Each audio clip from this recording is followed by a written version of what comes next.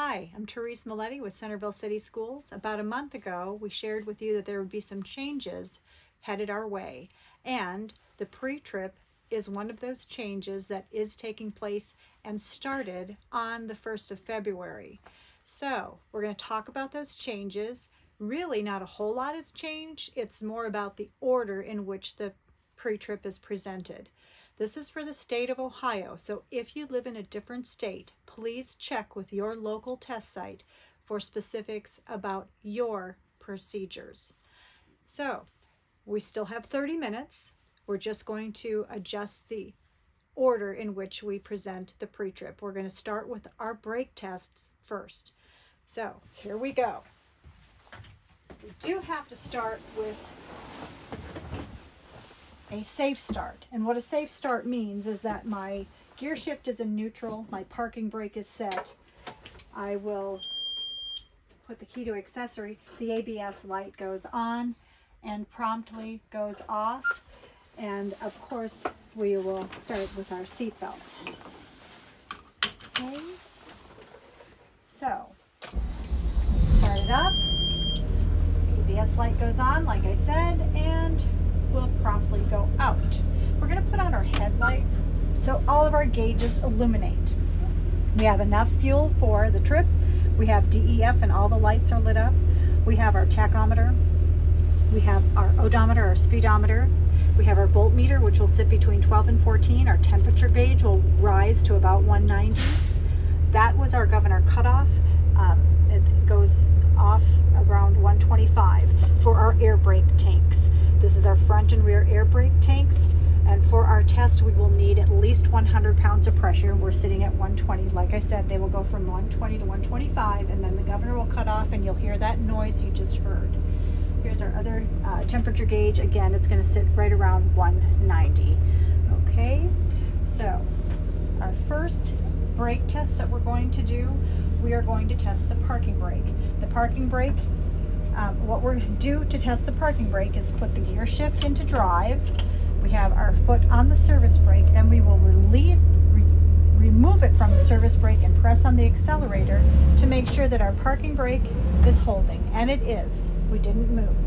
Now we're going to keep it in drive. We're going to release the parking brake to check the service brake.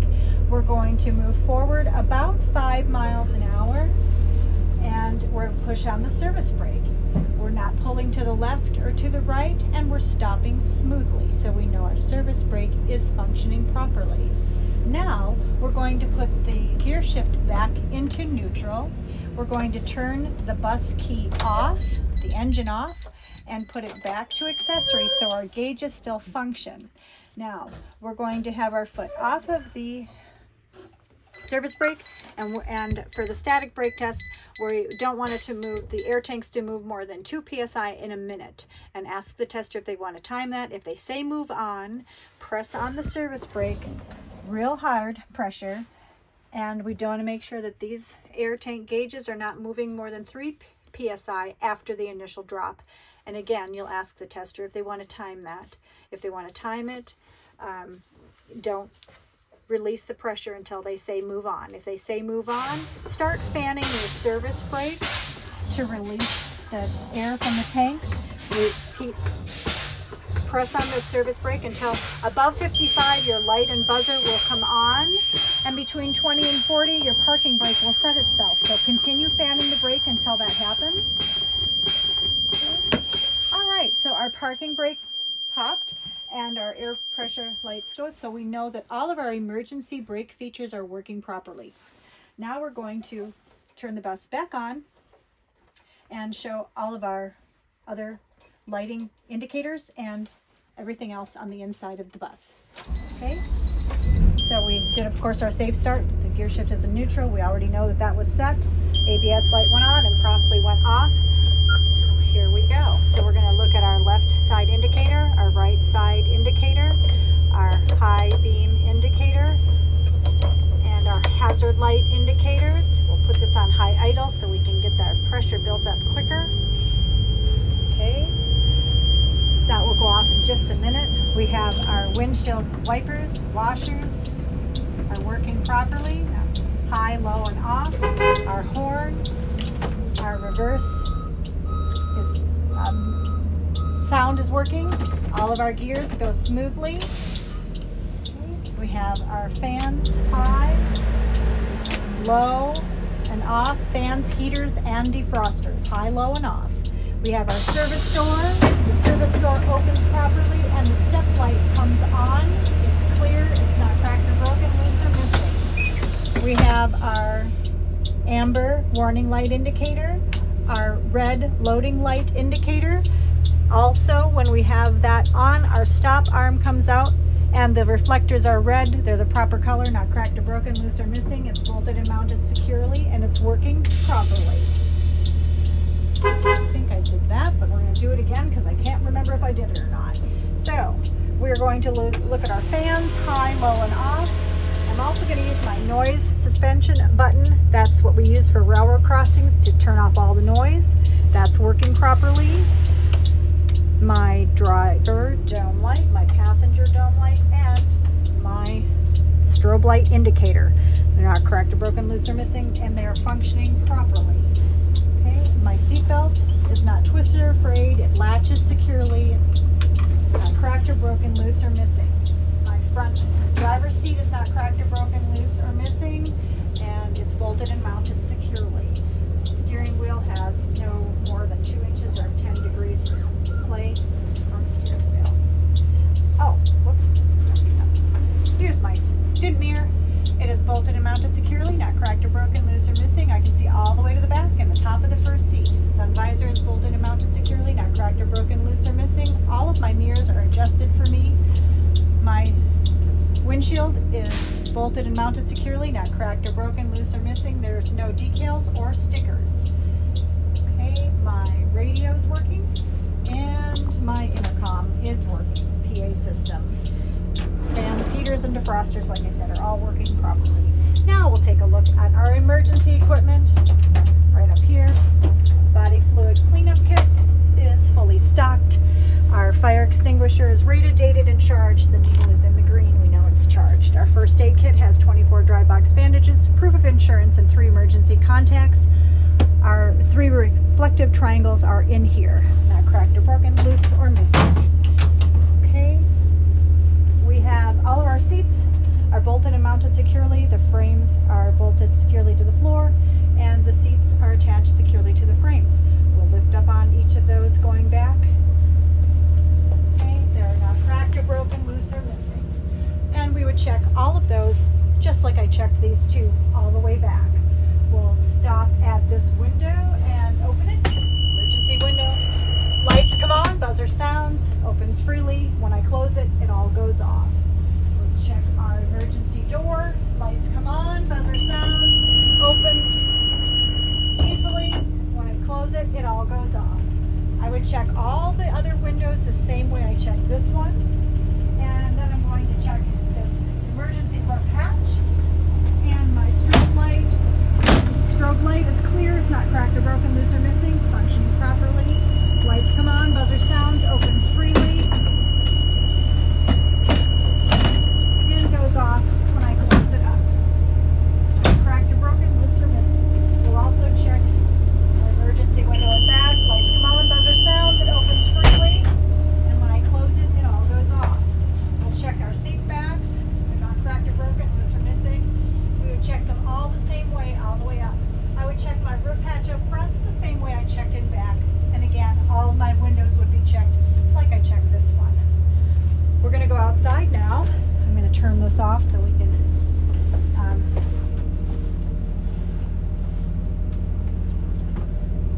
check all of our things outside. I'll turn my lights off. It's off. And I'm going to, oh, I should have done that first. So I need to turn my wheel so we can see all of the things inside of there. Now we'll go outside. Okay. All right. We are going to start at the front of the bus here.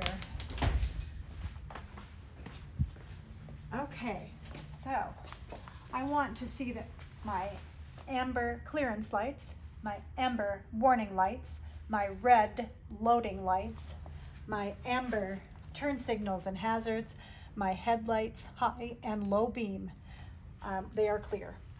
All of them are the proper color. They're not cracked or broken, loose or missing. I forgot to mention my side markers are amber. My turn signals and hazards on the side are amber, and you'll see them in a moment.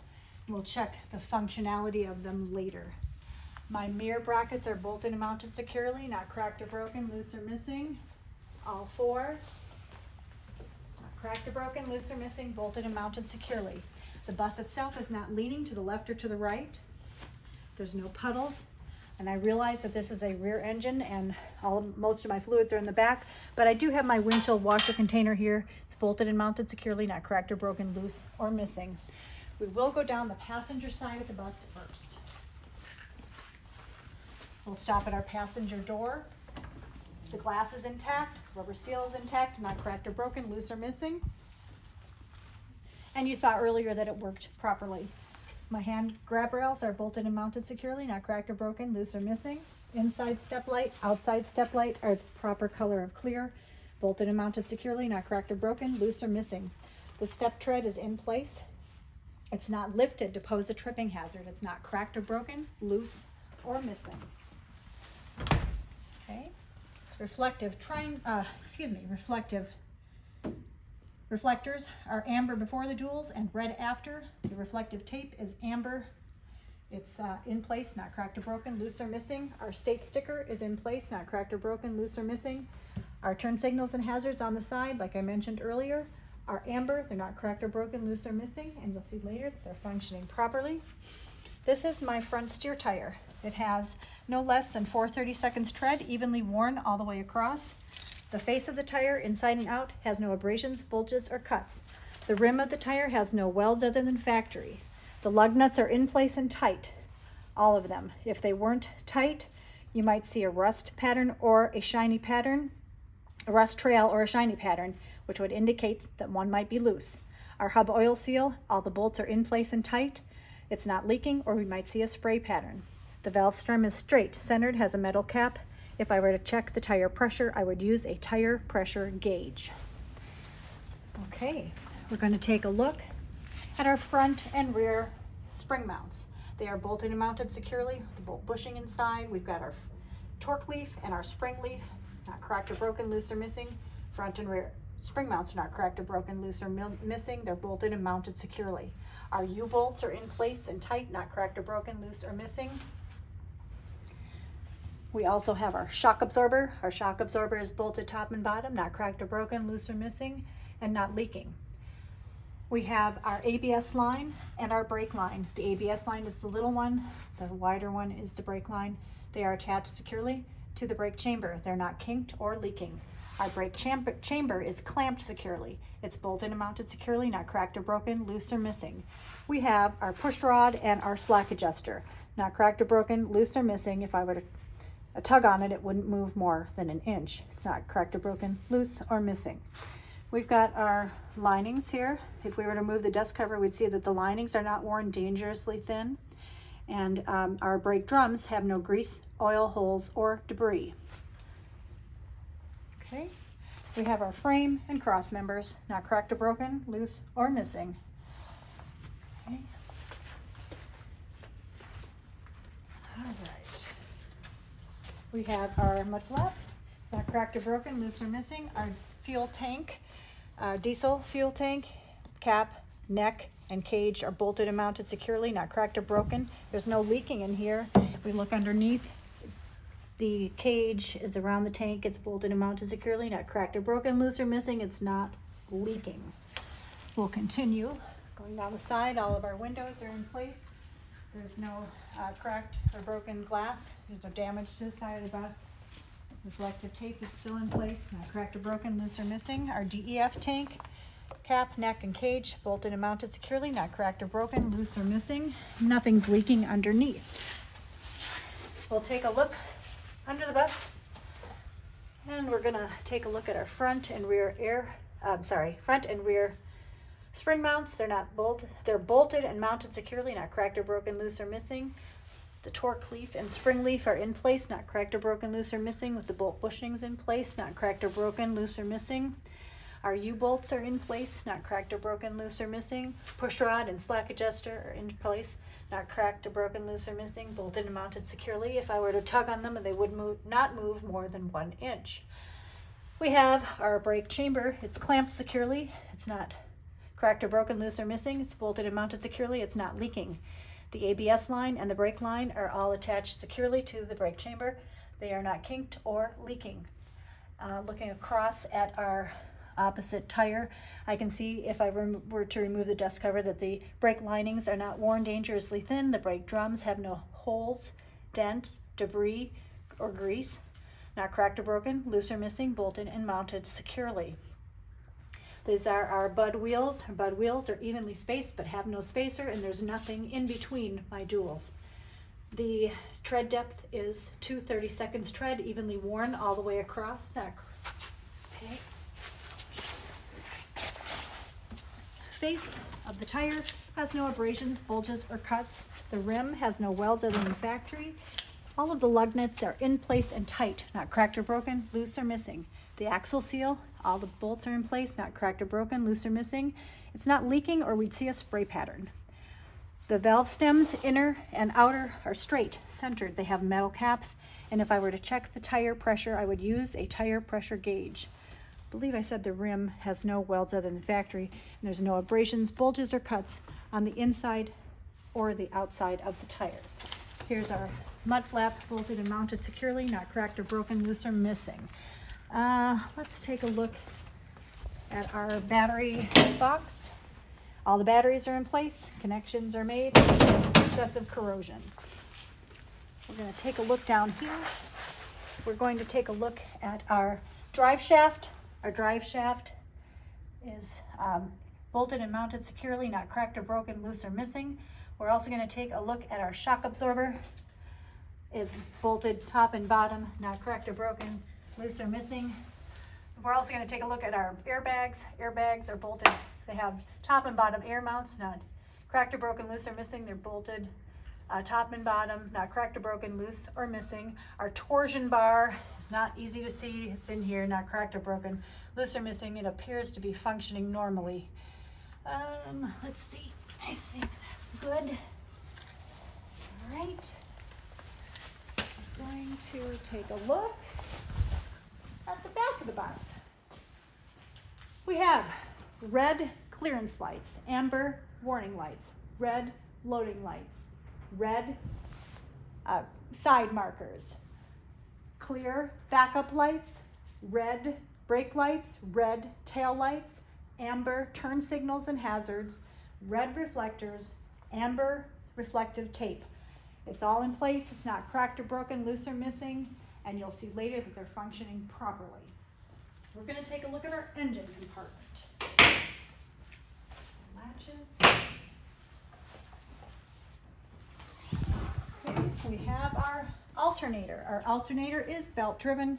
It's bolted and mounted securely, not cracked or broken, loose or missing. All the copper wiring is in place, not frayed or damaged. The serpentine belt that runs the alternator is serpentine belt. You can't deflect it more than a ½ inch. It's not twisted or frayed, not cracked or damaged, loose or missing. This is our water pump. It's also belt driven, not cracked or broken, loose or missing. It is belt driven, both of these. Alternator, water pump, belt driven, not cracked or broken, loose or missing, bolted and mounted securely. We have our oil dipstick. To read the oil dipstick, you would take the oil dipstick out, wipe it off, reinsert it, take it back out again. It will read between add and full. Our coolant reservoir is bolted and mounted securely. All the hoses are attached securely, not kinked or leaking. The level of fluid is adequate between add and full. Cap is in place, bolted and mounted securely, not cracked or broken, loose or missing. Nothing is leaking. None of the hoses, the cap, the container itself. Our power steering reservoir is bolted and mounted securely, not cracked or broken, loose or missing. All the hoses are attached securely, not kinked or leaking. To check the fluid level, you can check the sight glass or the dipstick, wipe it off, reinsert it, take it back out again. It will read between add and full. If we follow these lines down, they're going to lead us to the power steering pump. The power steering pump is gear driven. It's not cracked or broken, loose or missing. It's bolted and mounted securely. It's not leaking. Right below that is the air compressor. It's not cracked or broken, loose or missing. It's bolted and mounted securely. It's not leaking. And it is also gear driven. All of my lines, wires, and hoses are attached securely. They are not kinked or leaking. There's no fluid or moisture built up on or around the engine. Okay.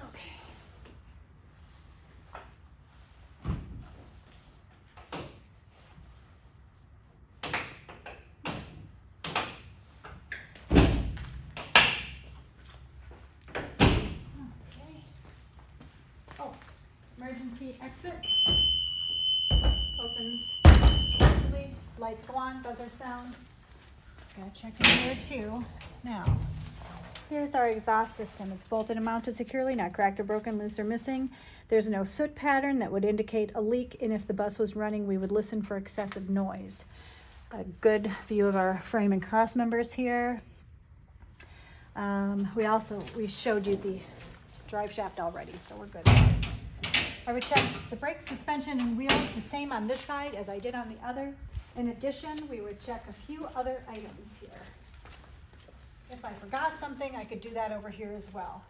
We showed you the emergency door. It locks into place. Lights come on, buzzer sounds, and it all goes off when you shut it. Our stop arm, as you saw earlier, is bolted and mounted securely. All of the lenses are in place. They're red. They're not cracked or broken, loose, or missing. The state sticker is in place and up to date. Our circuit breaker has, we have no additional, this is circuit breaker bus, no additional fuses. We do have to look at our gearbox. Our gearbox is bolted and mounted securely. It's not cracked or broken, loose, or missing. It's not leaking. We also have our drag link and our pitman arm, drag link and pitman arm, and our tie rod. Tie rod is the bar that goes all the way across here. Here's our tie rod, not cracked or broken, loose, or missing, nor is the drag link or the pitman arm. They're not cracked or broken, loose, or missing. They're bolted and mounted securely. I think I already said that the gearbox itself is not leaking, and all the hoses are attached securely. They are not kinked or leaking as well. Okay, and we're back to the front of our bus. We're going to have the tester do a light check. So you're going to go back on your bus and make all of your lights function. Okay, so you can do that. And I'm going to have Kathy stay outside so you can see all the lights functioning. I'm going to have the bus off, but I will have my window open so we can communicate with each other what I'm testing. Okay, here we go.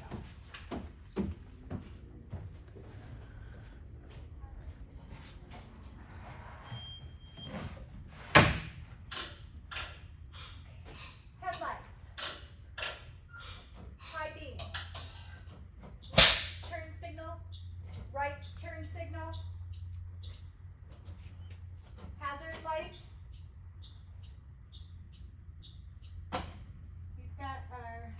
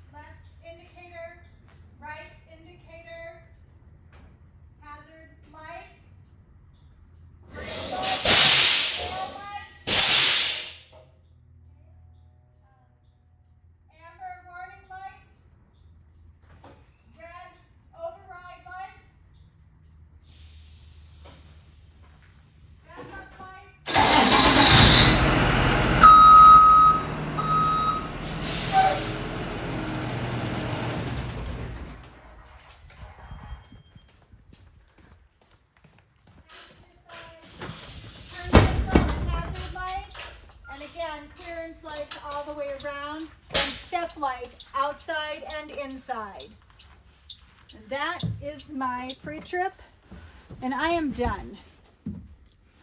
So that's what the changes are. I hope that's been a helpful demonstration for you. If you like our videos, please subscribe, like, and share. Thanks for watching.